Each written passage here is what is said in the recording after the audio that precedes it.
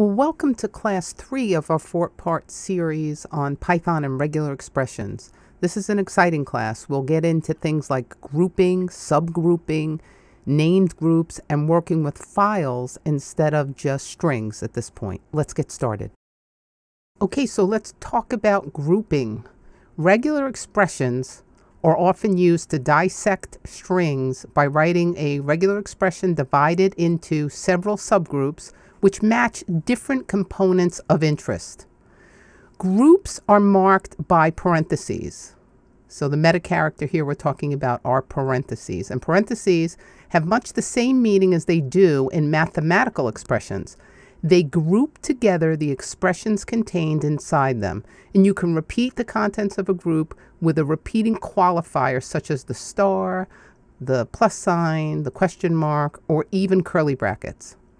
So for example, when we put CA inside a group with a star immediately to its right, this will match 0 or more repetitions of CA.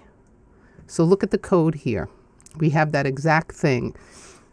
Notice it matches 0 to 9 and stops before index 10. We'll remind you that Python uses 0-based indexing here as well. Then we see we want to match on CA, CA, C. Notice here it matches only CA, CA, not the last C, because that breaks the pattern of CA star. In the third group, it stops before the D, as D is not in our pattern. And in the last group, here, instead of the span method, we call group. So it brings back the match instead of the indexing.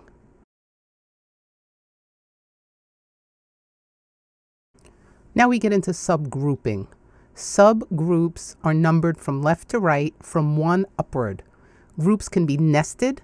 To determine the number, just count the opening parentheses going from left to right. So we look here at the code. We see that the pattern is cats. CAT is in one group, and then within that group, we have a subgroup around A, the character A.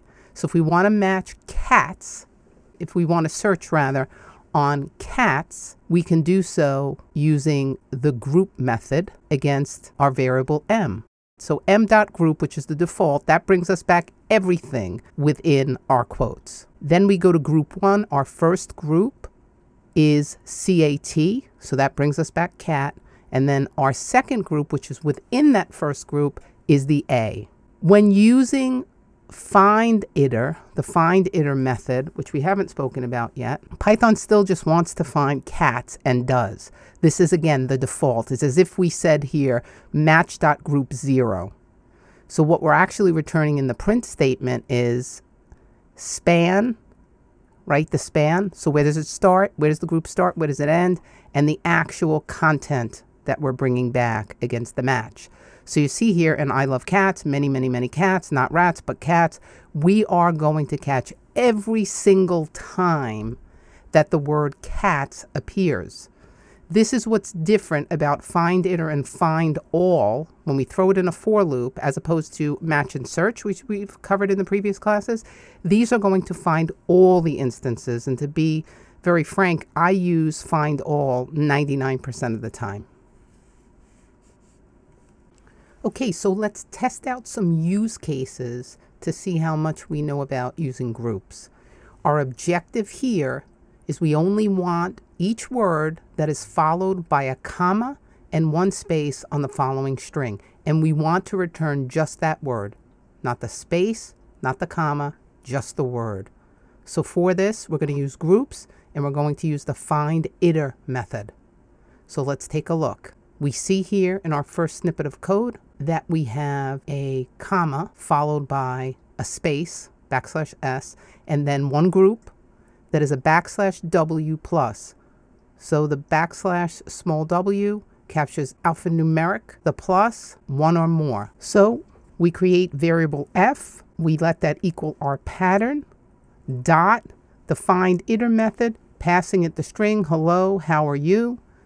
We fire up a for loop for match in F, print, we use Python string formatting, and we come up with position 5, position 10, position 15. That's the start of each match, and we collect, as we would expect, how are you?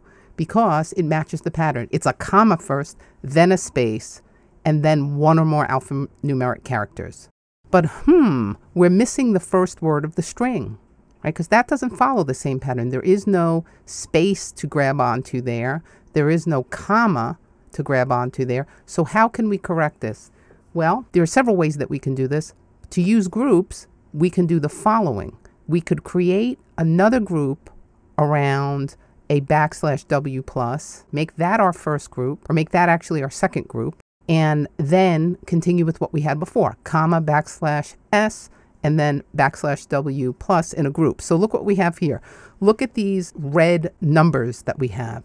So 0 is the outside. If we were to do 0, we would collect the whole thing. 1 is our outer group, right? That's our first group. Remember, we have to count the opening parens to see how many groups we have. So that would be 1. 2 would be the first sub, the one that we hope we're going to catch hello on. And then 3 now would be that second subgroup within our parent group. So now we do everything the same, except that we want to call out the right groups. We don't want 1 because we don't want the whole thing, but we do want 2 because we want hello, and we want 3 because we want to catch, just like we did above, every alphanumeric grouping of letters or characters that follows both a comma and a space. So we put those 2 together, and indeed we will get now, hello, how are you doing right now? We'll get the whole thing, but we won't get the space, we won't get the commas. We will just extract the pieces that we're interested in, which are actually the words, every single word in this string. Let's try another challenge using the very useful groups that we've learned about. The objective here is to extract the product IDs in the string below, starting with the very first number 1, 2, 3, and then only those numbers after the semicolon and 1 or more spaces. So let's take a look at the code. Okay, these are just a few lines of code, but they do quite a lot. So of course, we're using this in a script this time, right? So it's not Python interactive. So we import ARI as we always have to, regardless of what method we're using. Then we take a look at our string. So the string represents a product ID followed by a product. In this case, Windows Server 2016 Release 2. These are all made up. Then we have a semicolon, and then we have another product ID and a product. And the pattern goes on and on and on. So again, the idea here is we only are interested in a list of the product IDs, just those numbers and only those numbers that follow the semicolon and the space, except for the start of this, which is its own pattern, right? It's just 3 numbers. It doesn't follow, much like in the previous example that we had using groups, it doesn't follow this same pattern for everything else.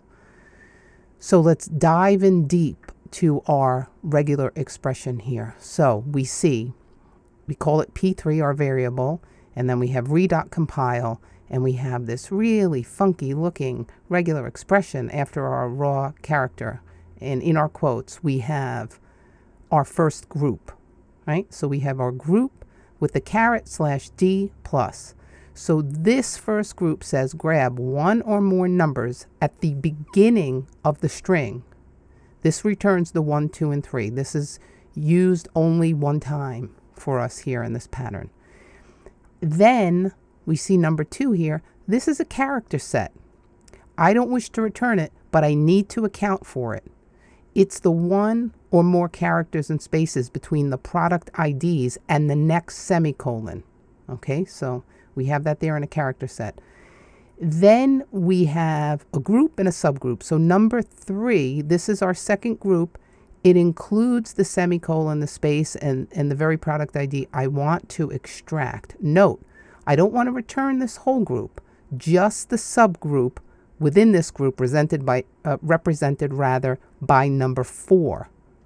This is my third group, number 4.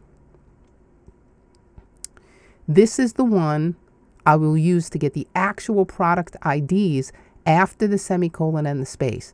This is a subgroup to my second group. I don't want to match the whole group, but I need it written in this way to make the whole thing work. So you see the output that we will get when we run this is the 123, right? The first number, 123 at the beginning, and then every single number that follows the space that follows the semicolon. So we bring back up the code again, and we notice that we're using the find all method here to make this work, right? F3 is a variable that I feed in my pattern p3.findAll string 1, and I'm using the find all or find iter I could use as well, because I want to catch every single instance that matches my pattern. Notice then that I'm bringing back the desired groups that I want, because I don't want them all, in my actual print statement, which lives in my for loop. And you might notice something very strange. Instead of using search and match, right, those methods, with find all, it happens a little bit differently. With search and match, we do that variable dot group, and then in parens, we feed that method the actual name of the actual number of the group. Here, you see that we have match and then square brackets. Find all works a little bit differently. So now we go back to zero-based indexing.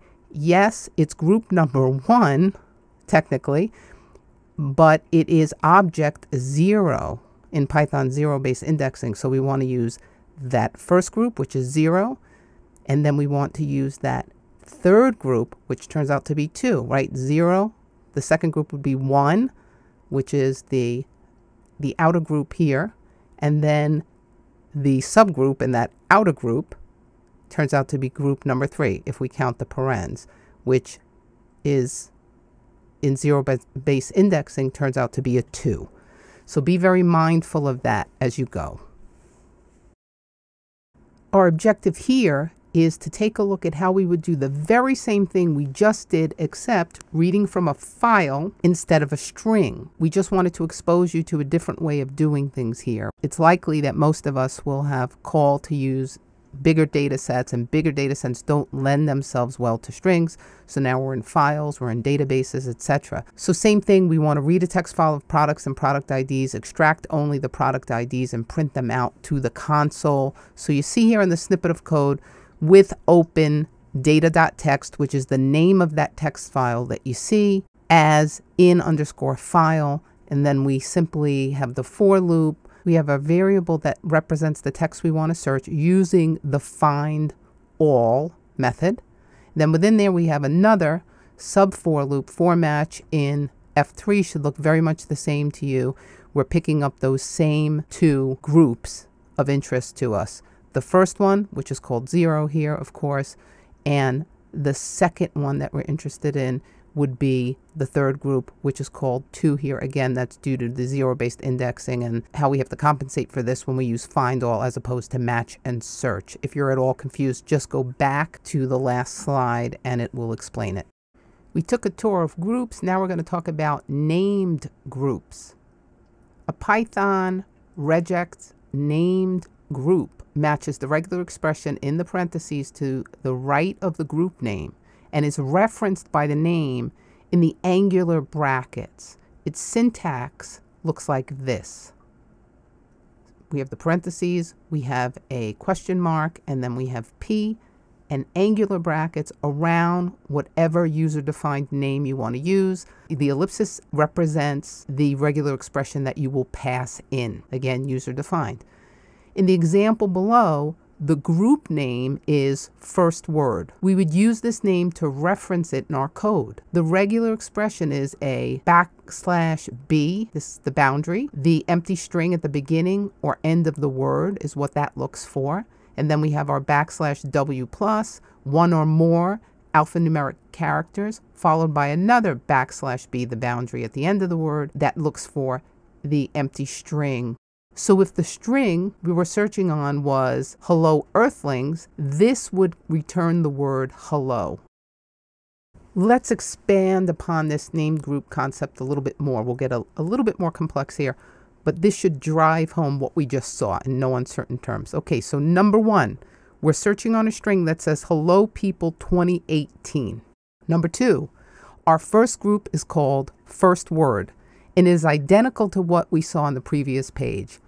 slash B equals the empty string at the beginning or end of the word, slash W plus equals one or more alphanumeric characters followed by a slash B, which again equals the empty string at the beginning or the end of the word. So that will bring us back the word hello in our string, that very first piece. First word brings us back hello. So let's go to number 4. Number 4, we have the backslash S, not in a group, right? It just hangs out there by itself. Number 5, we capture our second word, which is identical to the first word. So number 5 is going to bring us back people. Then we have the backslash S again. And finally, we have our third named group, which is called the year. And this time it's different. It's backslash D plus. So this will bring us back one or more numbers in a row. And that's going to bring us back our 2018. So you see in our print statement, we have print matches.group first word. We use search here, by the way, instead of find all or find iter. First word. Our second print statement is the second word. Our third print statement is the year. So all we're doing here is referencing the name of the group. Instead of by position, we're referencing the name. That's the difference between regular groups and named groups. Okay, great. You did it. You got through the very tricky third class of this 4-class series. We have one more to go. Stick with us. In class 4, we get to even more complex examples. We talk about splitting and substituting and search and replace. It's going to be a lot of fun. I'll see you in the next one.